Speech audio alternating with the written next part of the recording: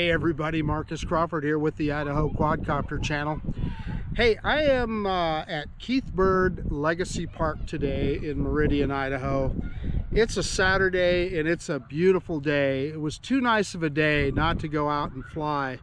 My original intention had been to go out on the Boise River and see if I could get some pictures of the leaves, the fall leaves changing and so forth. But some of the areas that I wanted to go, there was some construction and stuff. So, you know what? I hadn't been out here to Keith Bird Legacy Park in a long time, so I thought I'd come out here. The other motivation today is, anybody that watches my channel sees some of the, I'm going to try and think of the right word, some of the other drones that I fly that may not be as desirable as the DJI Air 2S.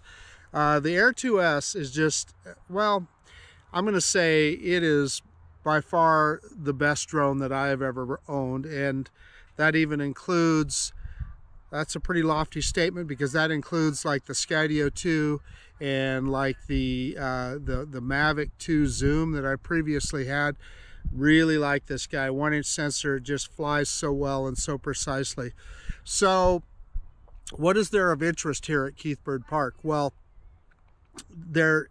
it's been a while since I've flown out here, and what I've shown is some of the construction that's gone on here recently. Some of these places that were just open fields that I used to fly over within the last year or two have become completely developed. So I can show you the park here, and then I can show you some of the progress of what's going on, and we'll just mess around. We're just going to have fun flying the Air 2S. We might try out some of the tricks that this drone can do, but mostly I just want to show you the quality footage, the very stabilized video that this drone can provide, high quality stabilized video that this drone can provide.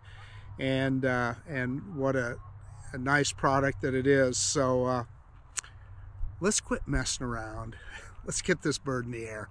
Okay, I've got everything fired up. The drone is showing ready to fly. I'm going to go back and check real quick because there is some firmware available, and it's bringing something else up here. So yeah, it's telling me that, wow, we just had a kid scream. I'm sure you heard that over at the park. So it's telling me that it wants a firmware update, so let's go ahead and do that. And this just says optimized flight safety, so let's go ahead and do that real quick. Okay, that took several minutes for that to install. So it just said it optimized flight safety, so we'll see what's going on there. In any case, let's hit go fly, and let's look at the safety menu. And I want obstacle avoidance on bypass, so that is on, and we are not going to disable sideways flight. 30-meter return to home. I'm going to move that up just a little bit higher. 35 is good. And you notice I have the max altitude set just a few meters below max legal. 120 meters is max legal, so I always set it just a few meters below that. And then we are just in below class airspace here, so we can go up to 700 feet where we're at right now. Yeah, it says the compass is normal, the IMU is normal. We can take a quick look at the battery. Yeah, I mean, it's a little bit, you can see those batteries are about even, so we're good to go there. We did use up some battery power doing that firmware update. Yeah, we're down to 90%, but we're not going on a super long flight today, so let's see. So we are in auto with regard to the camera, and we're in 4K 30. That's where I want to be. That way we can zoom and so forth if we want to. Let's go ahead and start recording now, and no reason not to take off, so let me get out of the way here. We're gonna hit takeoff on the app, do an auto takeoff.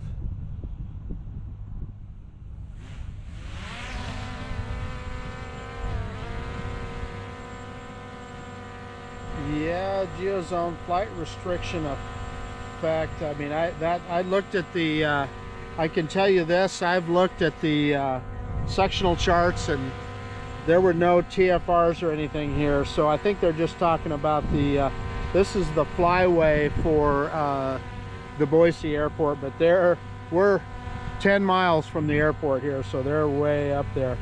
Okay, let's pick the drone up, turn it around here a little bit, get a good look at it. Let's bring it into the camera here a little.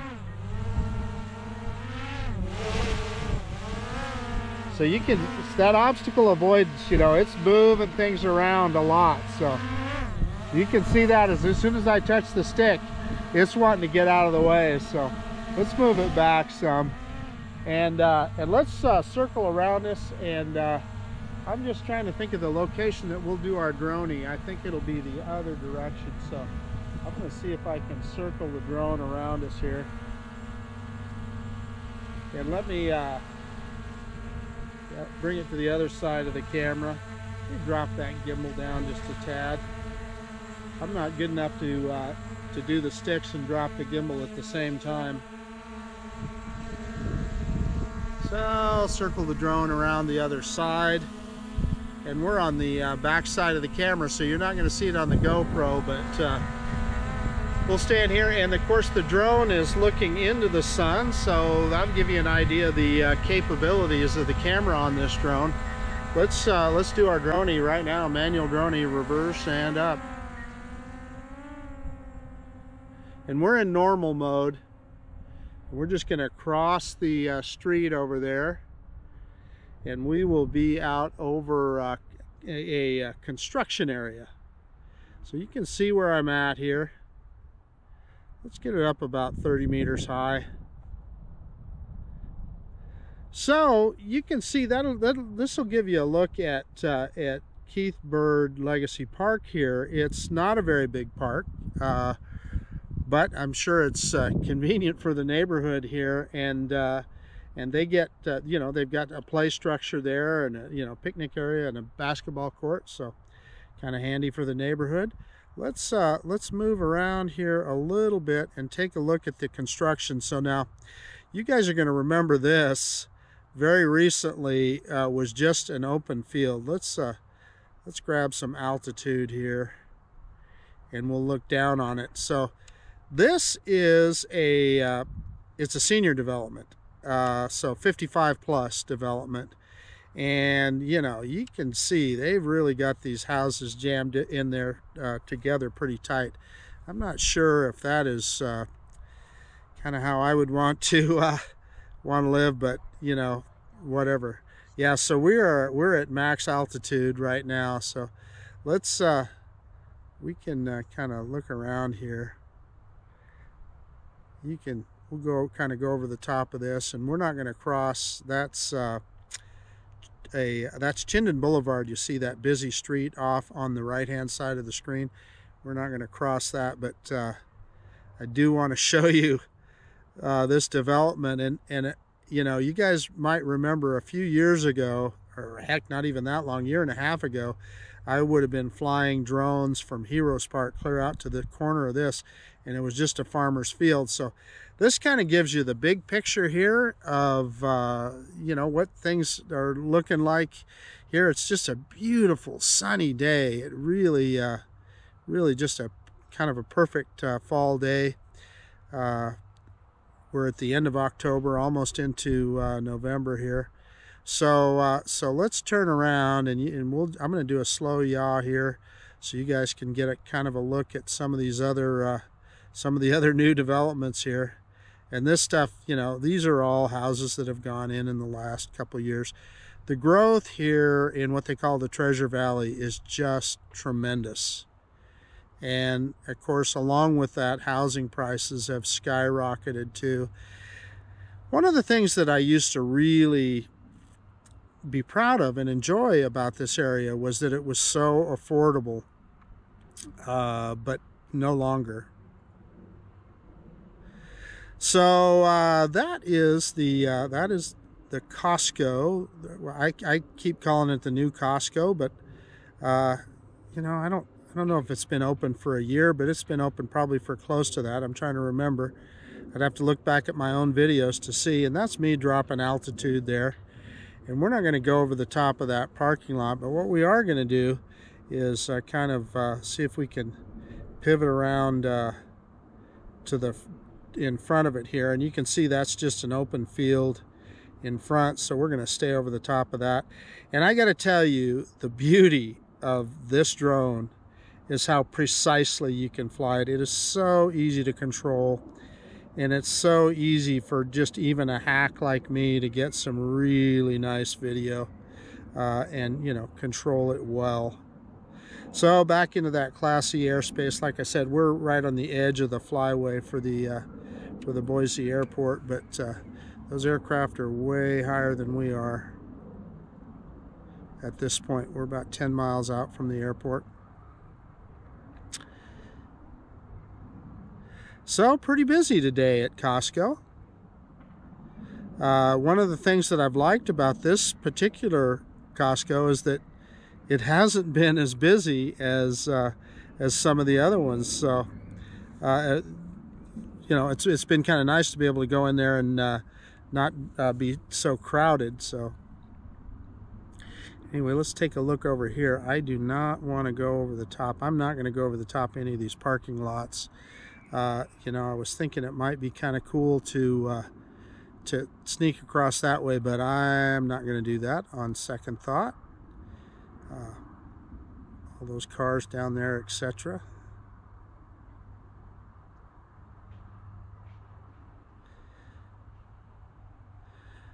So we'll go ahead and transit this road and come back the way we came.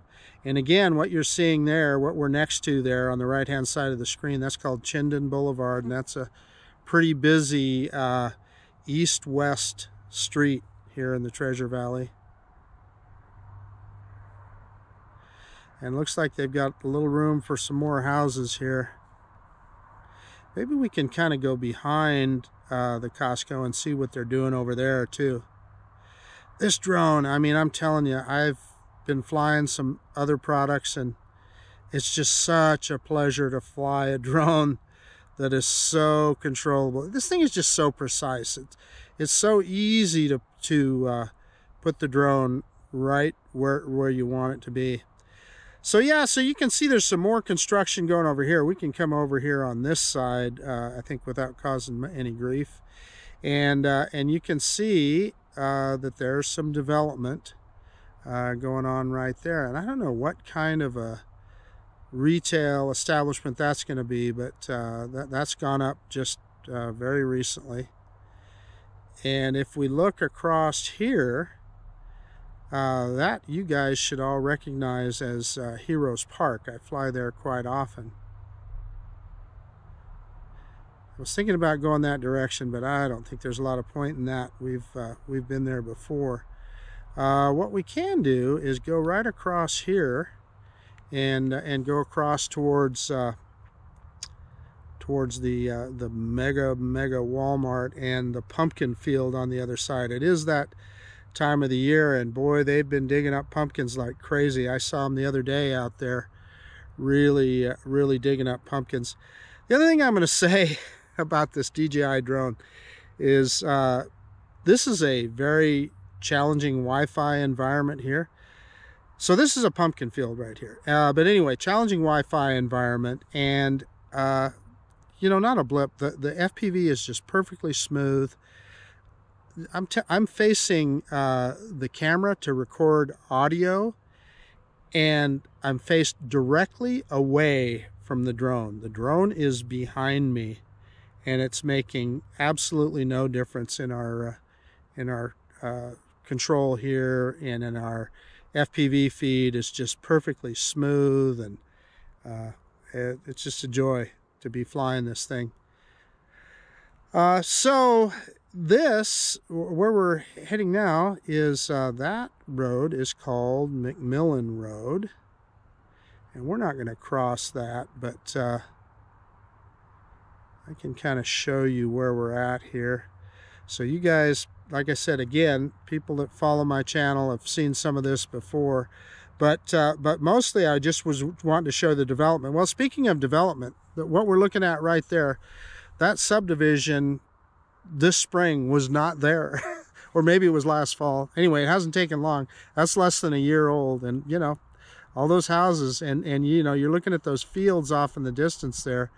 You know, those, I'm quite sure those are all going to be developed into homes at some point. So tons of growth here. It's changing kind of this area from being kind of a rural ag-based economy to something completely different. And what I'll say about that is I'm no NIMBY. I mean, I think that, you know, I live here and I enjoy it here. And gosh, if we have something to offer people and they want to move here, I'm all for it. And I know a lot of people don't feel that way. I've been here for over 20 years, and yeah, I mean, I just think it's a great place to live, and you know, more power to people that want to come here and enjoy the same kind of lifestyle that that's offered here, because we're close to the mountains. There's just so much here. Now what we're looking at here is just kind of a neighborhood park that's by one of the subdivisions, and they got their own little pond there. I don't know if they stock it with fish or anything, but I can tell you one time I stopped in there. I'm going to kind of center on their little clubhouse there. It looks like they got a pool there too. I've driven by there, and I pulled into that parking lot one time with my Corvette, and that is a fancy little clubhouse there. So I'm sure they pay some homeowners dues to take care of that, but it's also pretty cool to have that park and all that right there. And there again, you know, I look at this field right here, and I wonder, okay, how long is that going to be before that's all turned into homes? And where we're at is dead ahead there, so we just kind of made a big loop, and I'm in Keith Bird Legacy Park, straight ahead there. And we're just going to go straight down this street and bring it on in. And I hear an aircraft, but he is way off to the northeast of us. And this drone does have an ADS-B receiver on it, which is handy. And I don't see any, so we're going to really start dropping some altitude here. Get down low.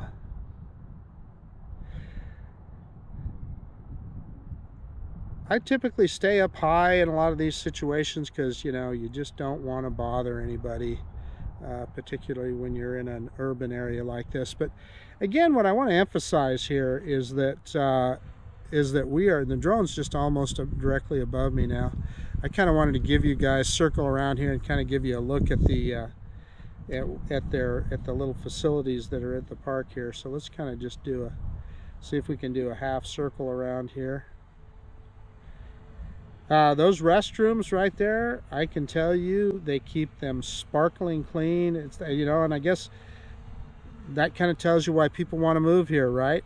Because everything is well kept. And you know, you look at this park, if you see there's actually some exercise equipment there, and I'm not going to go any further this way because I don't know if there's any kids running around there or not, but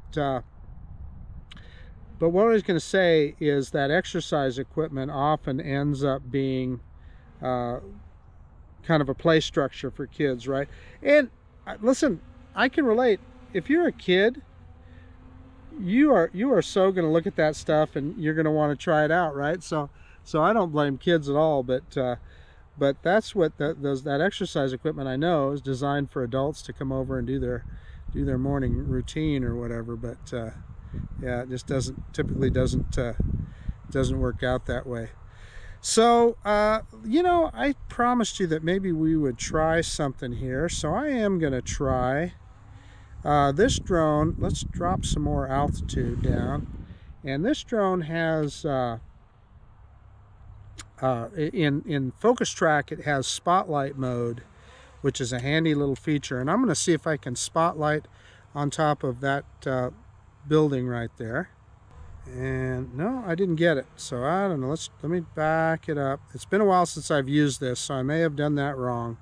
Yeah, and I don't want to circle the object. That's not what I wanted to do. I just want to stay in spotlight and have it stay on top of it. I think I touched it again, and I think I messed it up. So we're going to move forward. Yeah, this is working, and it's keeping the gimbal. Yeah, and see, now it gave us the spotlight there. And what it'll do is it'll keep the gimbal on that spot. So I'm just flying the drone, and the drone then is controlling the camera. So let's see what happens if we try and fly directly over the top of it. And yeah, see, it's lowering the gimbal down. So I did it right in the first place. What happened was when I touched it again, yeah, so I'm holding the stick all the way forward and it won't do it. So let's go, let me back up.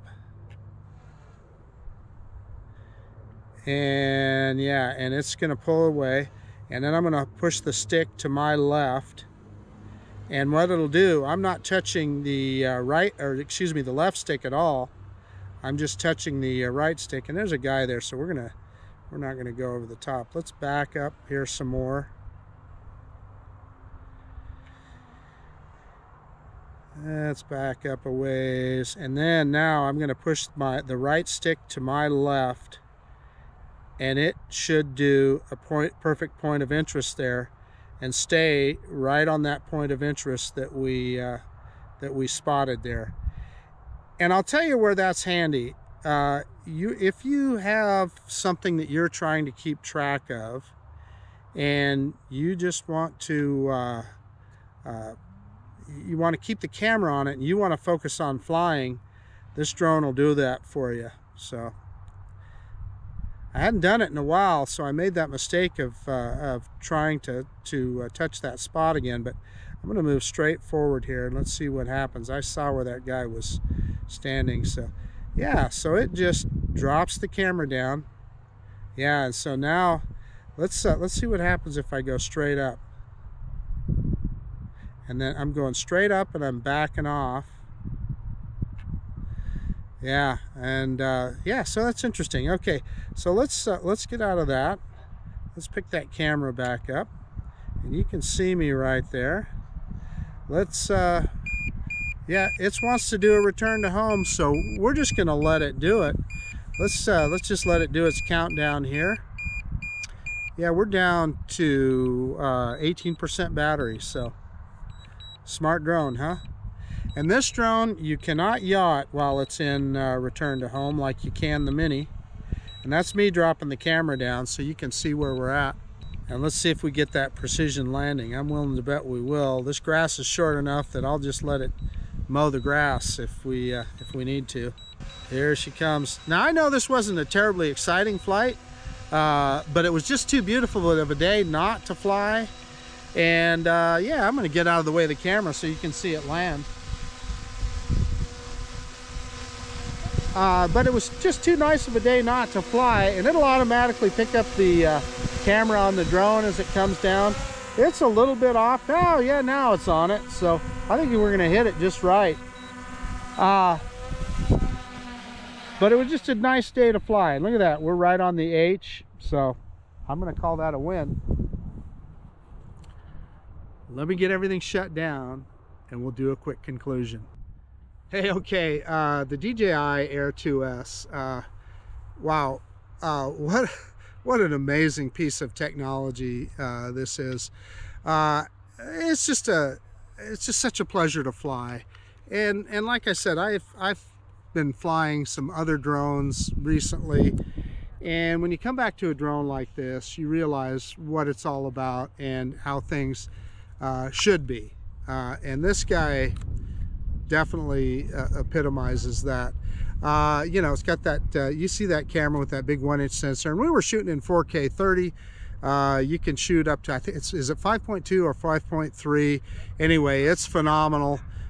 So you could go at even higher resolution, but you saw in our whole flight, we didn't have any kind of FPV stutter or dropout at all. We didn't have any kind of a connection issue. And this is a very challenging Wi-Fi environment. There's all kinds of Wi-Fi around here. This drone just does it perfectly. And that just means a lot. And it's so precise. You can place that drone exactly where you want it very easily. This is just by far the best drone that I've ever owned. We messed around a little bit with spotlight mode here to demonstrate that. I kind of messed it up at first there because it's been a while since I've done it, but we got it there and showed you how that works. And that can be really handy if you want that camera to stay right on something. You can just focus on flying the drone and it'll keep that gimbal and camera right on whatever it is you're trying to look at. So yeah, you know, we gave you a look at the construction around here. It's really wild to me to see how fast everything has grown up. You know, I have lived here for a while and I've been flying drones and kind of in this area, and where I used to just fly over open fields is now full of development, and I know this whole area around here is going to be just one solid development before too long. But I thought you guys would be interested in seeing some of the same things that I've seen. So enough jibber jabbering, right? I guess that's about it. This is Marcus Crawford with the Idaho Quadcopter channel out, and if you like this kind of content, I would appreciate it if you'd subscribe to my channel. And yeah, thank you so much for taking your time out of the day to watch this video. And of course, we'll see you on the next one. The DJI Air 2S, or yeah, Air 2S. You get confused. Mavic Air 2, Air 2S. This guy's the Air 2S. So, alrighty. We'll see you later. Bye now.